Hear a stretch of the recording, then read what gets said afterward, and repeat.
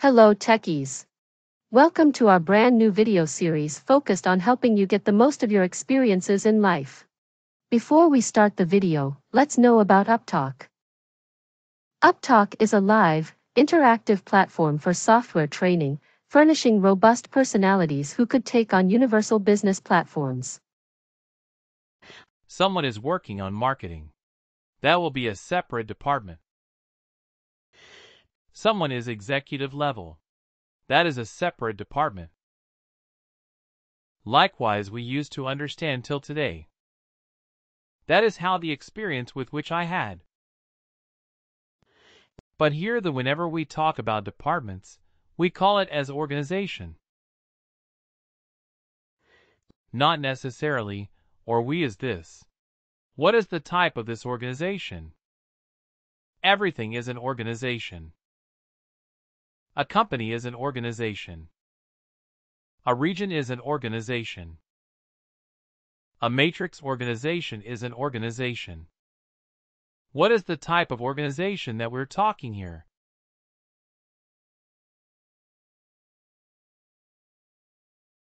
What is the type of the organization that we discussed?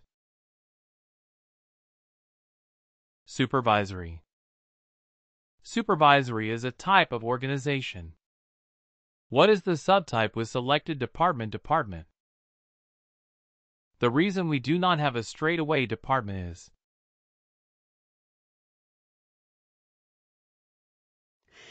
like, let's say, your sales department is now very big. It has 4 different managers.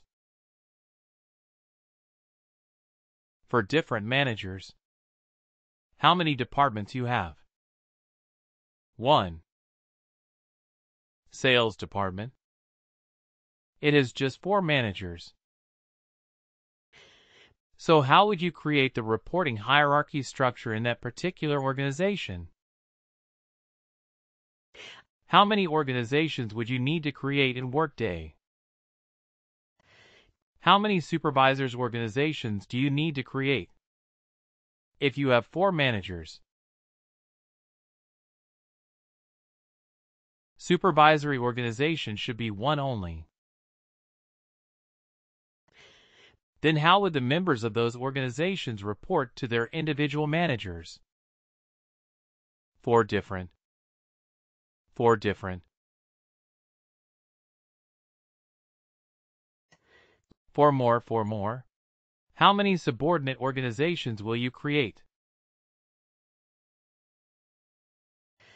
If there is 4 managers, we have to create 4. So there will be 4 subordinates. Now, what will you name those? Or what will be the type of those organizations? It becomes challenging. It becomes challenging. We have to think about it. Now in large organizations, very large organization.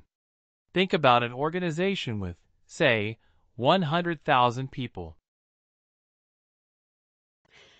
The part of it wise, there may be, let's say, 50 departments. If you group them based on the type of work that people are doing. If you do it based on the functionality, let's say sales department. A sales department will easily have, let's say, 500 people. At the IT support team, maybe it will have 2,000 people. If in the manufacturing you will have 50,000 people. How will you organize them? How will you?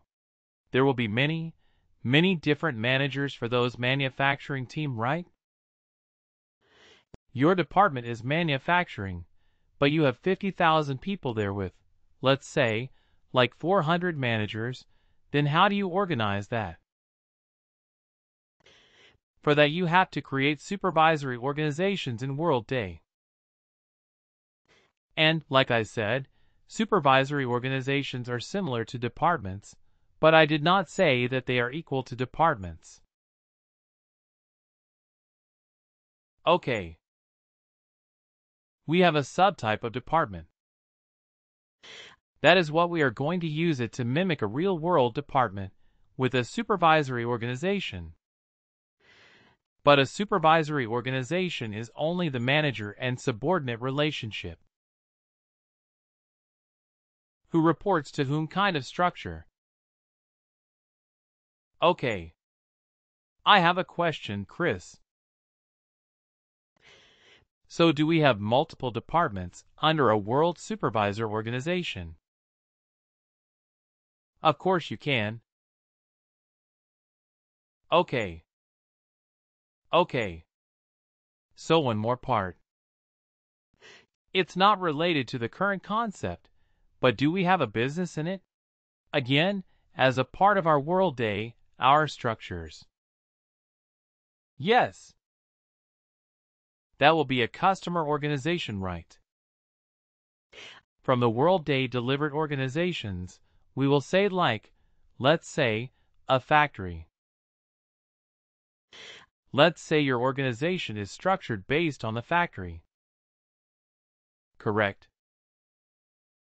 It can be okay, or maybe the plant like our China plant, our Shenzhen plant, our Germany plant, our Mexico plant, our Vietnam plant, India plant, and so on. Based on that, you have a different or structured. How to do that in Workday? Maybe factory is not a delivered product, a delivered all type? Then we can create a custom organization type, but still, you have to create a supervisory organization structure. Because without that you won't be able to hire your workers. Then you will relate or tag your workers to a particular factory. We are not there yet. We will go. We will slowly be recovering this organization. But the primary concept is of a supervisory organization is who reports to whom? Correct. So yeah, a lot of the companies, in a lot of the implementations that we have seen, what they do is they will just create an organization name as the name of the manager. They want to keep it simple. Name of the manager is the name of the organization. Let's say Surrender is the manager. They will create an organization called Surrender. All the people who are reporting to you will be hired in that particular organization. Okay. So I just wanted to understand the hierarchy again. So it's okay, business unit is again come under the supervisory organization. Business unit is a different organization type. It's a custom organization that we will create. A worker may be associated with multiple different organization types. That's what we saw, right? One worker may be assigned to different workers. Sorry, different organizations like company, and let's go to this slide.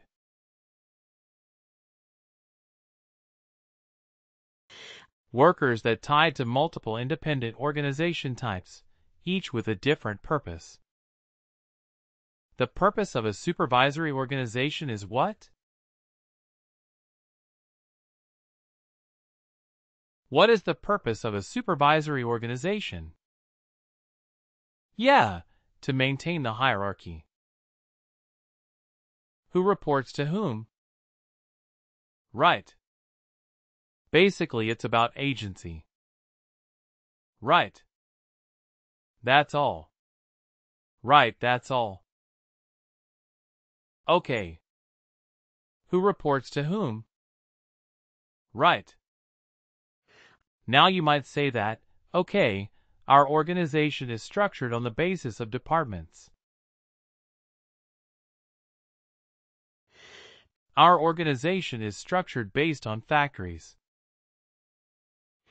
Our organization is structured based on, let's say, sales divisions. Right, different requirements. different requirements. There are different requirements based on different types of entities, different types of enterprises. Yes, based on that, we have to find out which type works best. Shall we create a custom organization and then relate it to the workers? Yes, we will talk about that later. But now the first thing we have to get ready, is the supervisory organization structure. Because we need to understand who reports to whom. Got it. Please do like, share, and subscribe to our channel. For more information, contact us at sales@upptalk.com.